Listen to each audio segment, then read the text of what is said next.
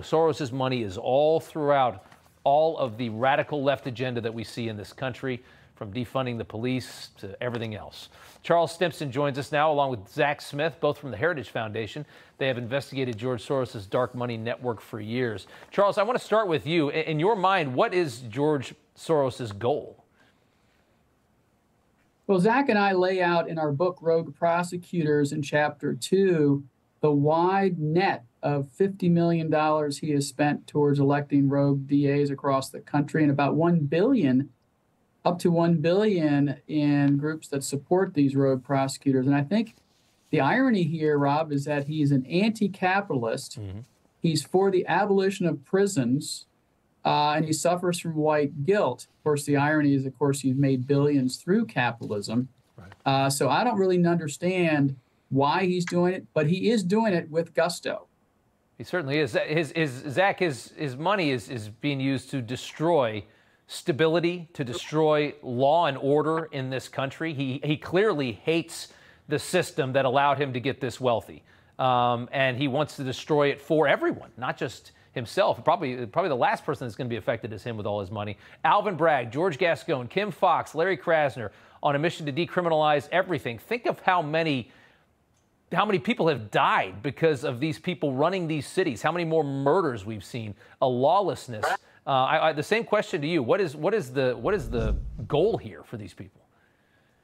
Well, look, like Cully alluded to in our book, we don't know. We can't read George Soros' mind, but we can certainly look at what the people he is funding are saying. And they're very forthright, particularly in places where they think the American public isn't going to look, places like the Harvard Law Review, other academic journals. They'll tell you their goal is to fundamentally re-engineer the system, to tear down our criminal justice system and build it back in something new and better. And by that, they mean something where very few, if any, people go to prison, including even repeat violent criminals. And if you look at their goal is to incarcerate as few people as possible. Their goal is to essentially enact a very radical criminal justice agenda that is wreaking havoc in cities wherever it's been enacted. Certainly is, and I think they understand that they can't radically change it unless they completely break it. And all of the suffering that we're going through now is just the collateral damage of their dreams. These pompous, arrogant traitors to this country. Charles Soros recently handing the reins of his massive empire to his spoiled little son Alex here. In a piece by the Wall Street Journal, Alex claims he's more political than his father. In recent days, he visited Michigan's Governor Gretchen Whitmer, throwing it up on social media. Also visiting, and this one might surprise people, Cindy McCain in Arizona, which should disgust you if you're a Republican. Hitting two important swing states before the election. The thought of John McCain's family in bed with the Soros family to keep Joe Biden in power is terrifying. Yeah, I wish John McCain was still alive and could read our book, which is fact-based, because he, as a fellow shipmate, and I'm a Navy guy too, would be disgusted by what's happening. And of course, Alex, who's done nothing in his life except inherit the money, has been at the White House numerous times too. And when you consider the fact, Rob, that 73 or 4 of these Soros bought and paid for rogue prosecutors out of the 2,300 DAs across the country affect about 70% of the population of this country, about 1 in 5. Their footprint across this country is disgusting, and they have blood on their hands because of their actions. Yeah, a lot of inner city black kids are dead because of their goals for a reimagined United States where there's no crime, as if that's ever a possibility. Gentlemen, we got to leave it there. Thank you so much. We appreciate it. Thank you. Thanks. All right, Josh Hammer joins us now along with Will Scharf. They are the co-founders of Jews Against Soros, fighting back against his dark money network. Good to see you guys again. Josh, I want to start with you. Politico recently reporting that Soros is one of the big players that's fundraising these Marxist pro-Hamas protests on college campuses all across the country. And that probably doesn't surprise a lot of people. But how is it that we fight back against this very twisted man who just he's on a mission to destroy kind of the sophistication of this country in every possible way? You know, Rob, you say that we shouldn't be surprised, and I agree that I am not surprised. That's why Will and I founded Juicy Getting Soros last year to basically say that it is not anti-Semitic to criticize George Soros. On the contrary, it is a mitzvah. It is an affirmative good to criticize and condemn this man who is trying to tear down America, tear down Israel, tear down his native Hungary, tear down the West. But apparently the editors of Politico are surprised because they said that it was surprising that George Soros was involved in funding all of this pro-Hamas anarchy that is currently tearing America's university campuses asunder. Look, you know, earlier today I saw Will's fellow Missourian Senator Josh Hawley write a letter to Attorney General Merrick Garland saying that it is time for the Department of Justice to investigate which exact liberal left-wing dark money activists and donors are bankrolling all of this nonsense. I think that is way overdue. I look forward to seeing, hopefully, when Merrick Garland responds to Josh Hawley. I'm not getting my hopes up, though. Yeah, exactly. Will, over the years, Soros' Open Society Foundation has donated at least $22 million to a San Francisco-based nonprofit that is called the Tides Foundation. That's another liberal, mega dark money group. Their money is filthy, and it's always dark.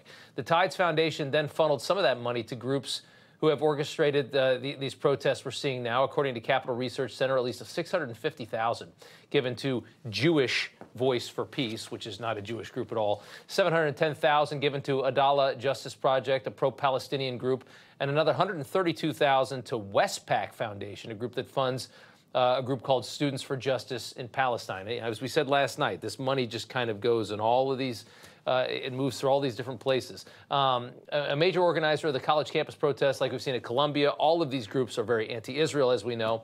According to the watchdog NGO Monitor, Westpac Foundation pushes rhetoric that accuses Israel of apartheid, ethnic cleansing, and war crimes against Palestinians. Another watchdog called Influence Watch describes Jewish Voice for Peace as a left-wing, nominally Jewish group that opposes U.S. assistance to the state of Israel and support the boycott, divestment, and sanctions movement against Israel.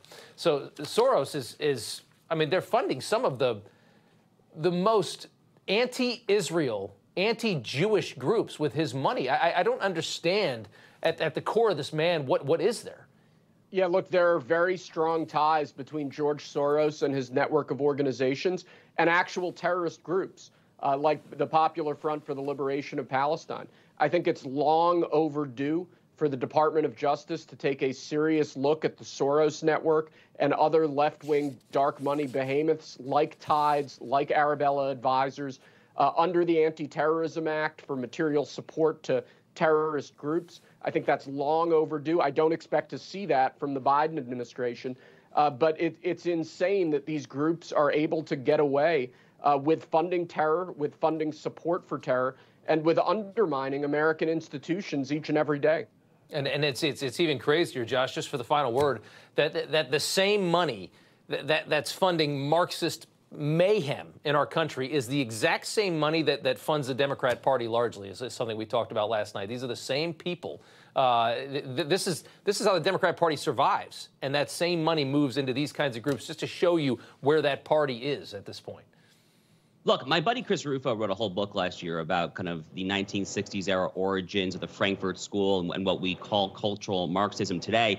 But the students who were students back then are now the leaders of the left, the American left and the Western left today. They are the ones who are calling the shots at all the foundations, at all of the NGOs, in the political class, in the business class, in the ruling class, more generally speaking. You've had this total merging of the Democratic Party's id and its ego, to kind of borrow a little crudely there from Sigmund Freud. But what's happening is totally insane. Will mentioned Arabella Advisors, another Soros-connected entity that has been involved in sowing the seeds of anarchy in Israel itself during their judicial reform debate last year.